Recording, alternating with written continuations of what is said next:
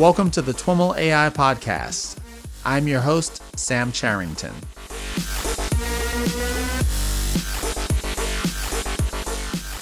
Hey, what's up everyone? A few quick updates from TWIML HQ. As some of you may have noticed, we recently relaunched the TWIML newsletter. If you've already signed up, awesome. If not, well, you're missing out on weekly podcast updates, recommendations from the team, and much more. Head over to twimlai.com/newsletter to get signed up. After you check out today's podcast, I encourage you to check out our latest democast. This time around, I was joined by Vila Toulos, who you might remember from our conversation late last year about Netflix's recently open source library, Metaflow, for building and managing real-life data science projects. Based on the data we've seen with our previous couple of democasts, we've decided to no longer publish the audio-only versions of those here in the main podcast feed. So you'll need to jump over to twimlai.com/metaflow to check it out. And now, on to the show. All right, everyone, I am on the line with David Odaibo. David is co-founder and CTO of Analytical AI, as well as a Kaggle Grandmaster. David, welcome to the TWIML AI podcast. Yeah, thank you, Sam. Happy to be here. You know what? I am really looking forward to this chat. I think this is the first time I've had a sibling on the show. I interviewed your brother, Stephen Odaibo, back in July of last year, where we were talking about retinal image generation. And he was up on Twitter recently talking you up and your conquests on Kaggle. And I thought, man, I've got to get this conversation as well. So congratulations for being the first sibling, at least to my knowledge, on the podcast. Yeah, thank you. Why don't we start out by having you share a little bit about your background? How did you come to work on machine learning? When I started my PhD, I was interested in machine learning. I wasn't quite sure where to go back then, so there was a lot of literature review, a lot of just digging around. And back then, I read a lot of papers. I kind of tried to get a sense of where to go to get useful information. And Kaggle kept creeping up and coming up in various things I read, and so I finally joined Kaggle, and it gave me an opportunity to put some of that theoretical background into practice, and it made a lot of things made a lot more sense when you actually practiced. So, what were you studying for your PhD? I was looking to investigate deep learning in medical imaging, and how the advances in deep learning at the time could be applied to various medical imaging problems. That sounds like an interest that runs in the family. Yeah, it does. Besides from, any kind of genetic contribution, what sparked your interest in that? I wanted, actually, the first neural network I wanted to see if I could build something to recognize a face in an image. Mm-hmm. And this was actually before I started I selected my thesis topic. Mm-hmm. And so that was really how I got really interested in machine learning, because it was something I was kind of blindly doing.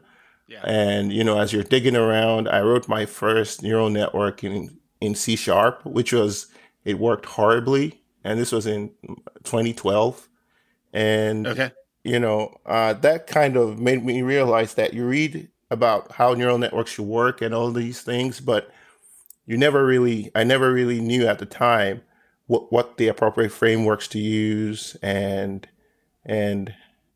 how you go about it, basically. So, and so why C#?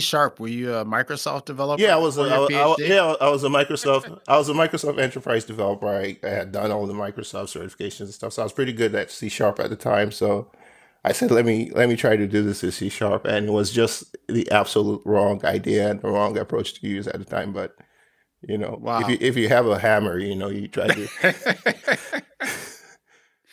So if I'm putting the pieces together correctly, you were a Microsoft enterprise developer before you went back for your PhD. Yeah. What prompted you to go back for your PhD? Well, it's something I always wanted to do. After I got my master's, I worked in industry a little bit, and I always knew I needed to kind of pivot back and complete the PhD. So, That was it was something that was in the plans before. But I wanted to, after being in school for so long, you want to work and gain some experience. So Yeah.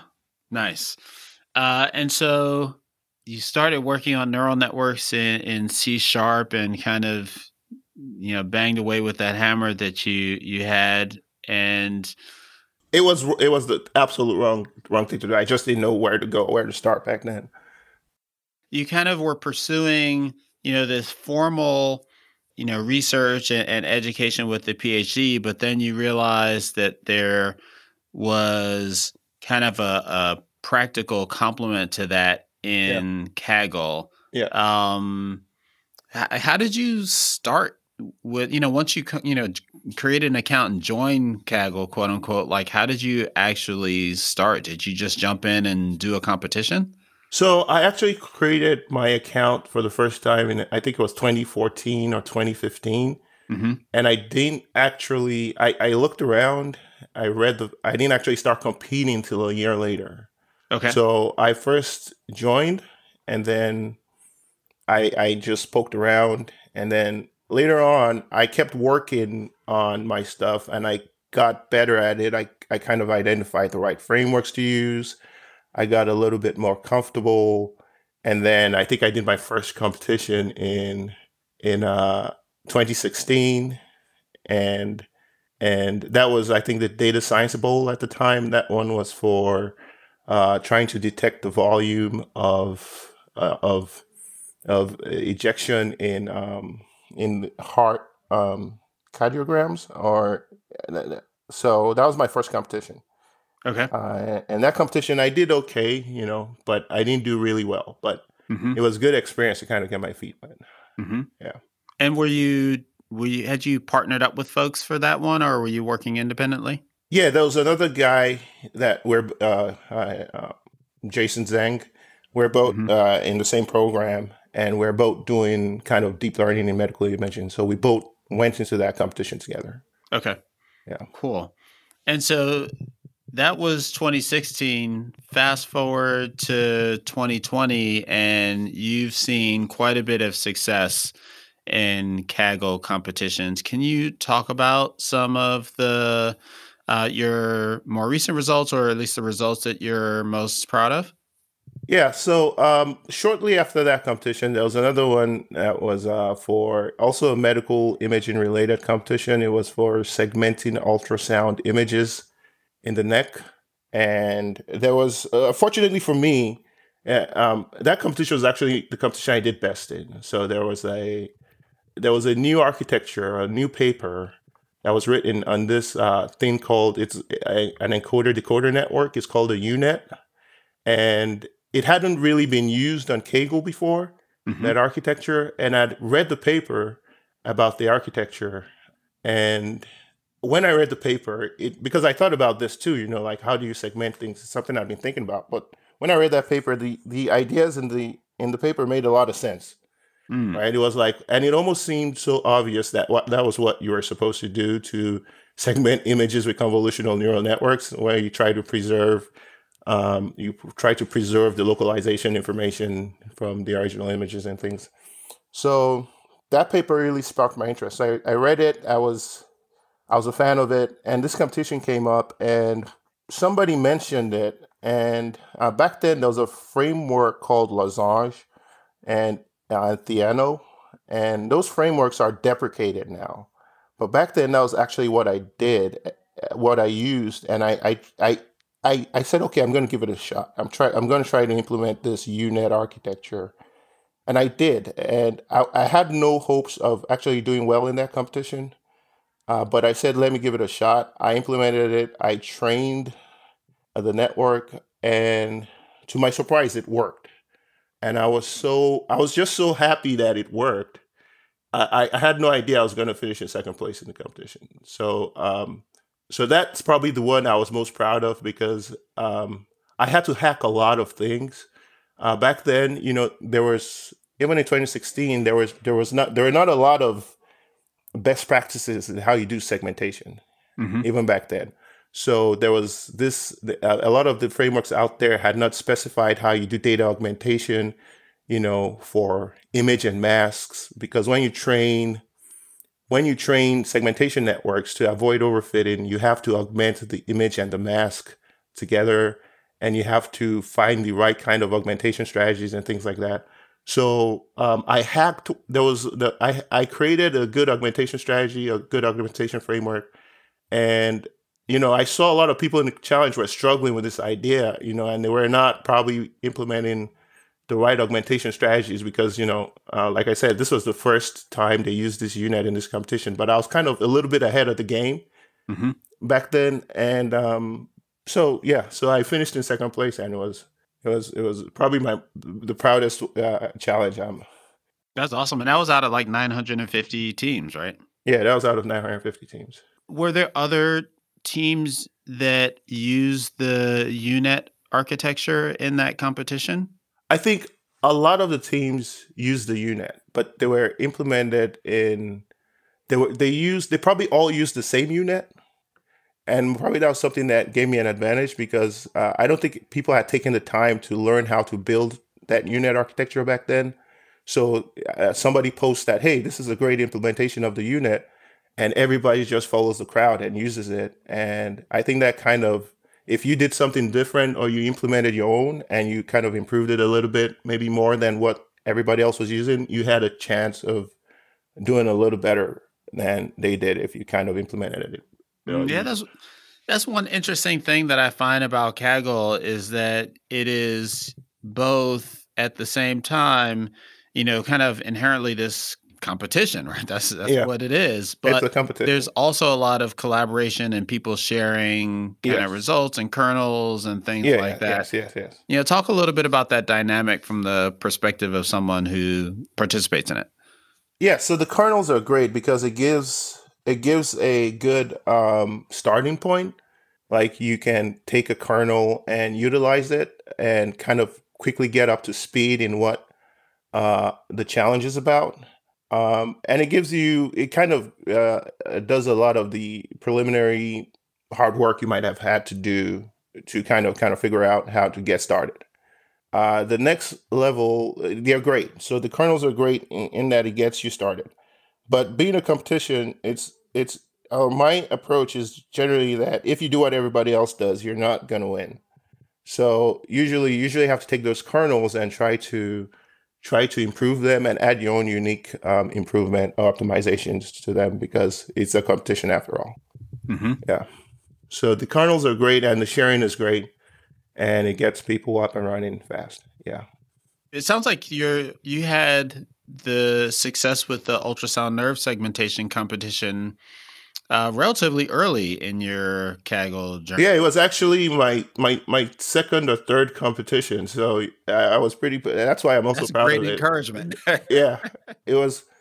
I got up there pretty quick. I think like I said, I was really surprised. I said, let me implement this, and it kind of gave me the confidence that if you just apply your ideas, you should give it a shot. Just give it a shot, and you never know how it turns out. And it's amazing to think that just 3 years ago was kind of the wild, wild west when it comes to these kinds of problems. How has the game evolved over the past 3 years? And not to say that what your accomplishment was easy, but is it as easy? Is it still possible to, do the kinds of things that you did in that competition? Yeah. Talk a little bit about how it has evolved. Yeah. So it's evolved because now, like then it was the Wild West. Now a lot of things you could have done in the past to gain an edge are now standardized, well understood. So that's good because it moves the field forward. People have settled on best practices and best strategies. So it definitely has evolved. Things have improved. It gets harder now to win competitions without really innovating or really looking into peculiar things about the data sets or the problem that you can exploit. So there's definitely, I think it's easier to start now than it was back then because you have a lot of kind of examples and things to go by. But it still, being a competition platform, it still requires pushing the limits a little bit in terms of innovating and finding kind of things that could give you an edge. Mm-hmm. So can you give us some examples of, how you've innovated in competitions and, where you found patterns in the data that you were able to exploit? How has this played out for you? Okay, so the next really good competition I did was one sponsored by the Department of Homeland Security, the TSA, for detecting threats in the ProVision body scanners you see in the airports, AKA the nudoscopes. yeah.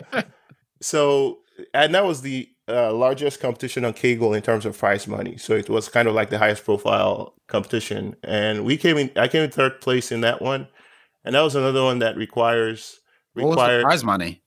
The overall purse was about $1.5 million. Wow. So, so in that one, we had to innovate because the data set was peculiar. It was very large. It was the largest data set ever on Kaggle. And so that required, the barriers on that one were required kind of solving the problem of dealing with really, really large data in terabytes. And you had to get an edge in that. And then the data was also 3-dimensional, and you had to come up with architectures that could deal with 3-dimensional data. So in that was another competition where there were no best practices in terms of how you go about solving this problem. So if you could, it was another one of those low-hanging fruits where if you could quickly come up with an optimal approach, you were more likely to do really well in it. And in that one, we came up with a very creative architecture that allowed us to perform well.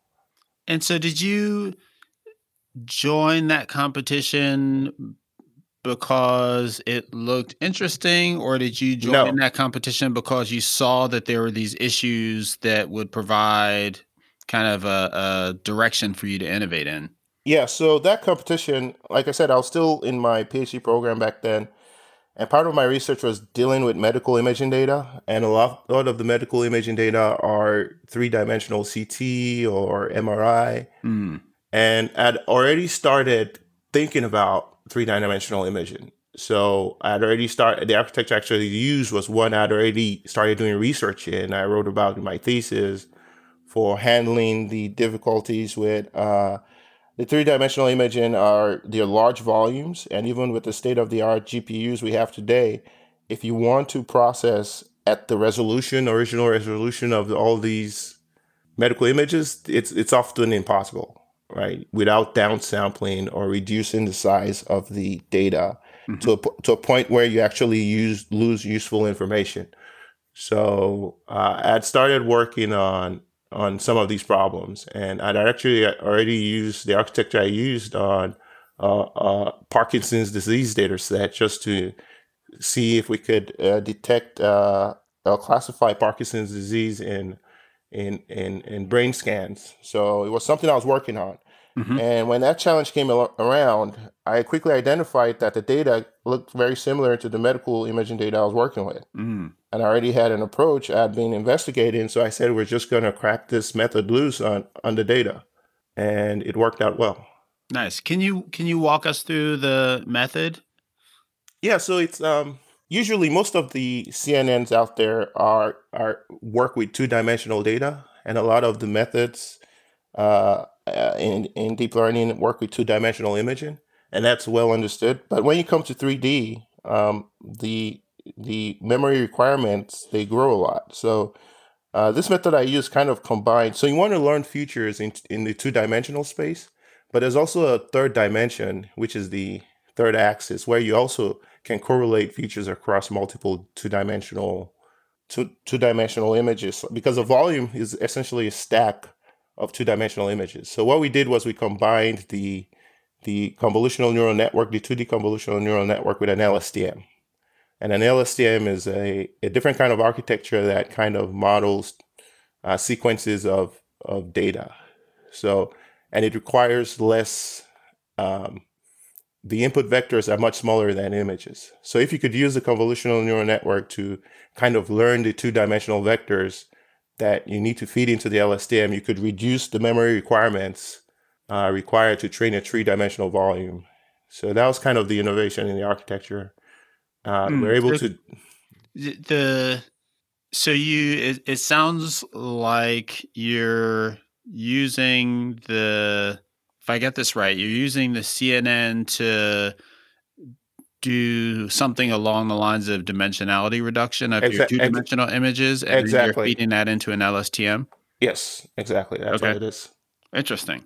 So by doing that, we didn't have to reduce the resolution of the input images. So we're able to learn rich two-dimensional features. Mm-hmm. And also, the body scanners, they give you this kind of three-dimensional view of the person. Yeah. And there's kind of a correlation from frame to frame.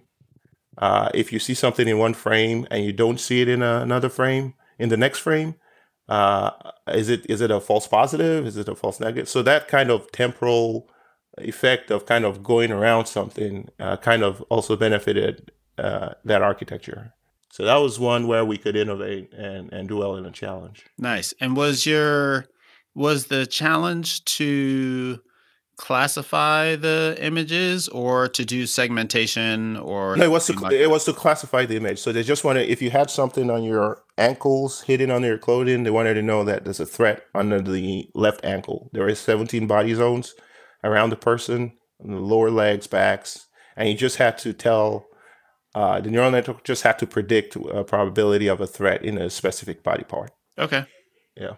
Any other tricks that came to bear there? You mentioned that part of the challenge had to do with just dealing with the volume of data. What did you end up doing there? Yeah, so that dealt with just writing a lot of, code to deal with process data fast. You multi-thread it, find ways to optimize your training so you could load as much data as possible as fast as possible.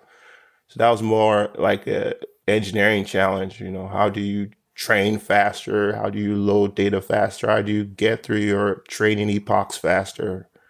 How do you do your inferencing faster? And So where did you do all this? Did you use university equipment, or did you have your own equipment, or did you use cloud?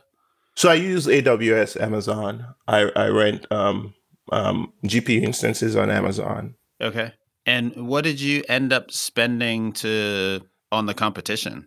So this competition, we spent probably maybe $2,000 Mm-hmm. in GPU compute costs over 3 months. What'd you end up winning? What is third place? Third place was worth $200,000. Nice. So good profit margin Yeah, there. that was a good profit margin. I guess I'm curious, like the way you thought about the spend on AWS. Obviously before the competition ended, you didn't know if you were winning, but you had signal that you were doing well. Like, did you kind of managing it, or did you? Yeah. End up being, You definitely manage it. You definitely manage it. You have to weigh the cost and the benefit. And fortunately, usually what I do is as soon as I enter, I want to see myself in the top 30 to know if it's worth, pushing harder, maybe spending more. Mm-hmm. So that's usually how it works. I usually come up with an approach. I hardly ever pivot in these competitions. I kind of try to come up with a plan Before you even start. yeah, before I start. And I want that plan to show signs of promise right away. Because oftentimes my strategy is that I hardly ever pivot. I hate pivoting because when in these challenges, usually you find out you waste a lot of time experimenting with approaches that just lead to dead ends.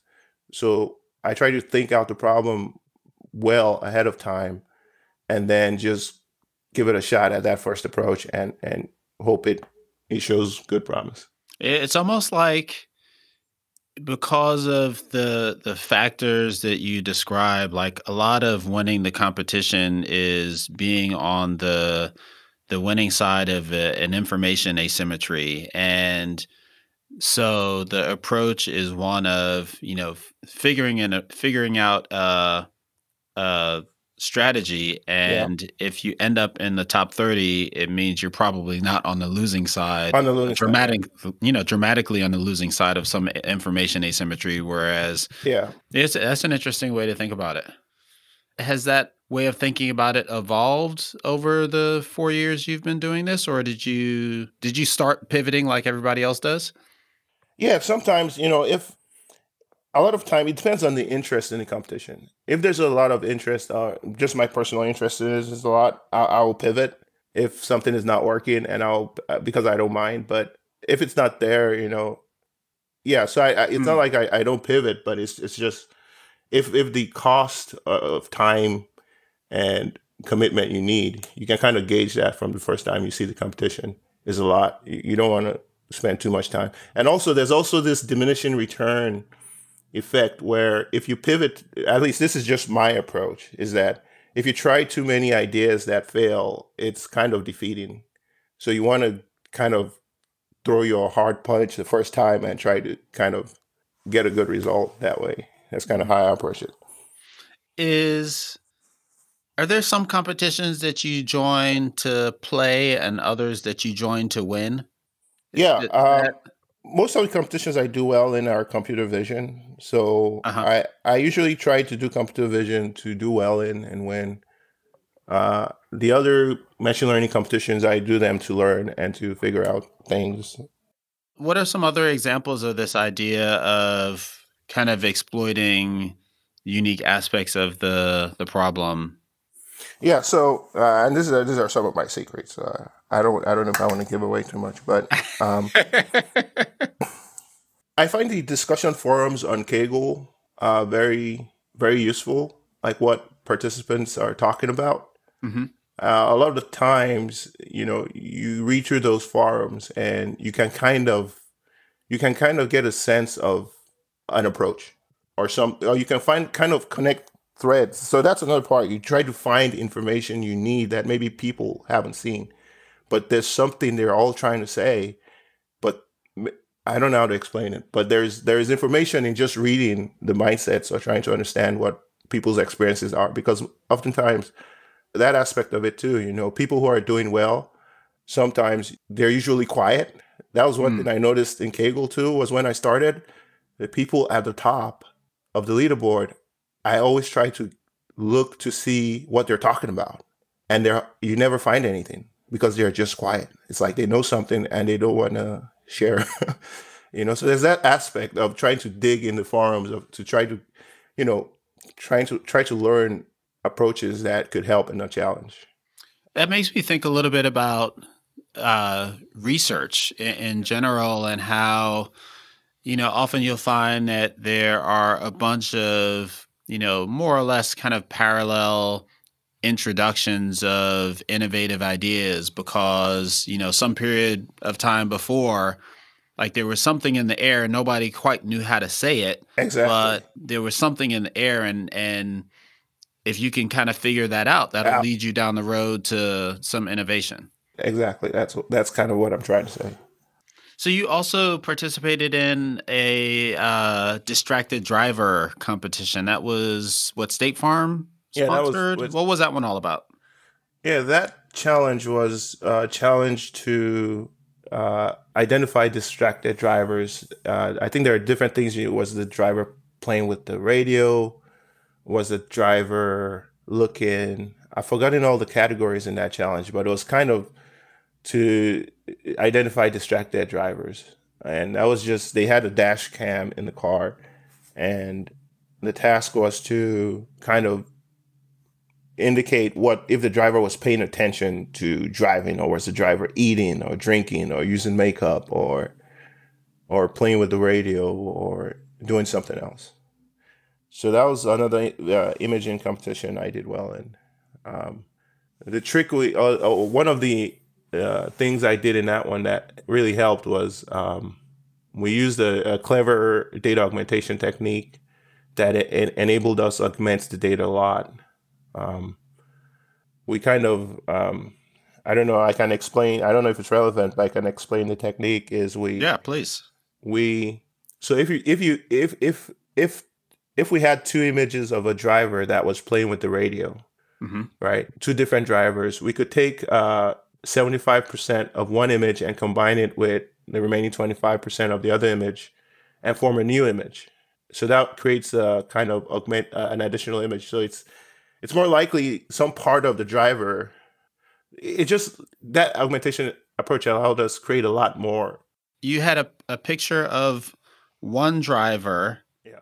playing with the radio, and then a picture of the same driver not playing No, with the radio, no, or no, of a no. different. The picture of a different driver they said was playing with the video, with the So radio. two drivers that are both playing with the radio. Yeah.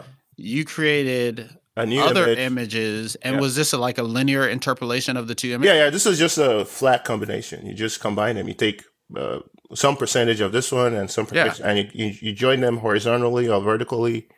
And because you're just trying to learn, the neural network has to be able to learn. If it sees a partial image of somebody doing something, there's still enough information there to kind of try to estimate the best prediction. Oh, so you're literally just like 75% of the image horizontally is one picture and 25% is another picture. Yeah. And that worked? Yeah. Wow. Yeah, and we did that. We were able to, I don't know, we had maybe some. What made you try that? We're trying to deal with overfitting, right? So the problem with the way the data was collected was that there were a few subjects in the training set, and neural networks tend to overfit. They just memorize, right? They just memorize the images, right? Because once they see somewhere the visor in a certain position or some unique feature in the image, they just latch onto that and they make the correct prediction every time in training. But that doesn't generalize to an unseen validation set, because they're exploiting, peculiarities of each. So by doing this augmentation strategy, you kind of break all those false assumptions that the neural network might have made to improve. So it really has to learn the task of maybe identifying when the driver is playing with the radio. So, wow. Did you innovate on the model architecture, or something off the shelf? We just used off the shelf in that one. We didn't do anything special with the model architecture. And a lot of Kaggle competitions are won by like these really kind of monstrosity ensembles of things. Is that true generally in vision, or less so? Yeah, it's true in vision, but it's true in vision when you get to in certain competitions. In other competitions, like the Homeland Security Challenge, we could have kept our position with one model.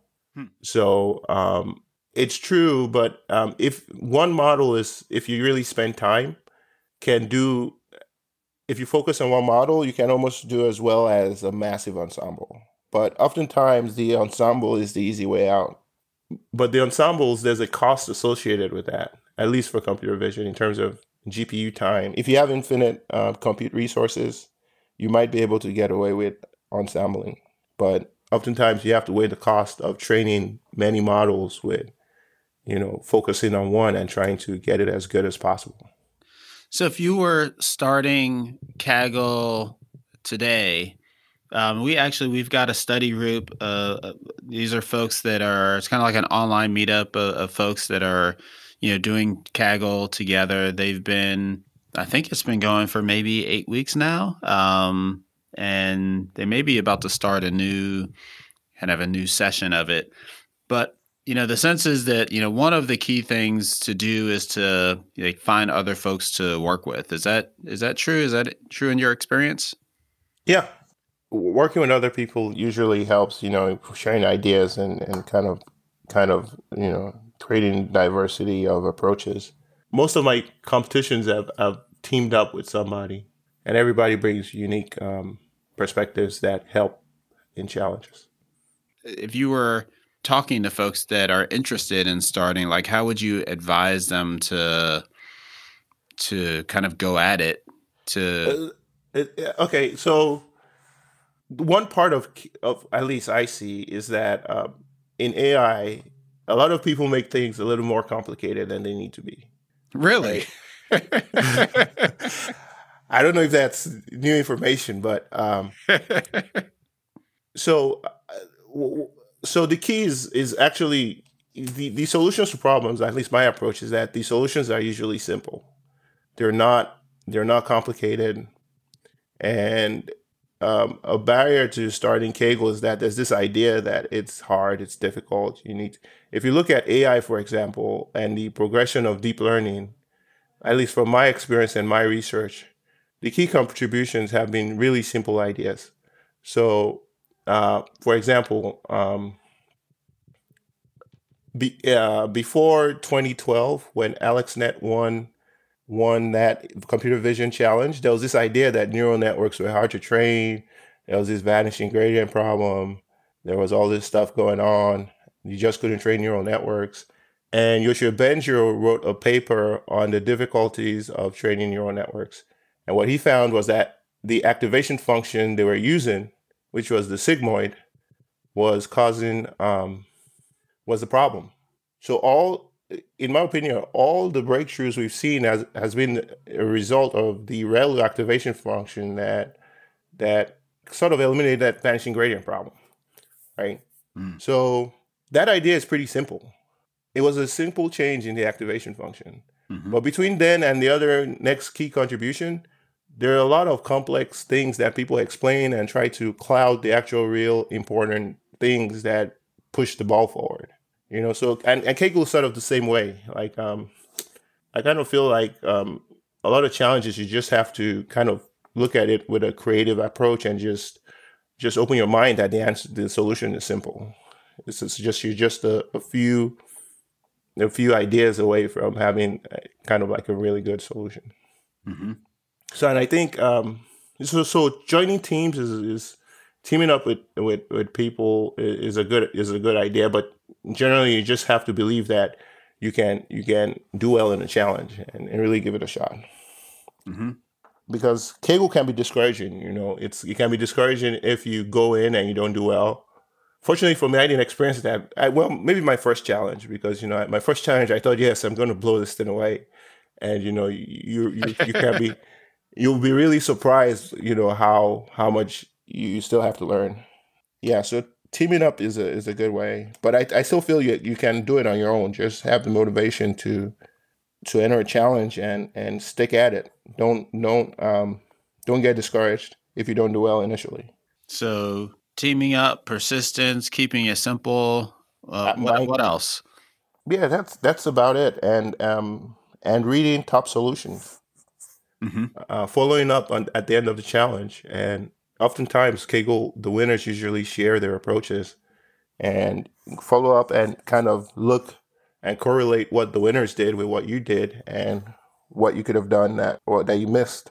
So I think that's it. It's really following up and just being persistent. So those are the kind of the general tips for folks that want to get started. What about the expert tips for folks that have been banging their head against it for a while and haven't gotten to, where they'd like to get? Do you have any, secrets or ninja habits or anything like that? I think those tips are universal. Those tips works for the expert too. The experts, if they stay persistent, they look at the solutions of the top teams, what they did.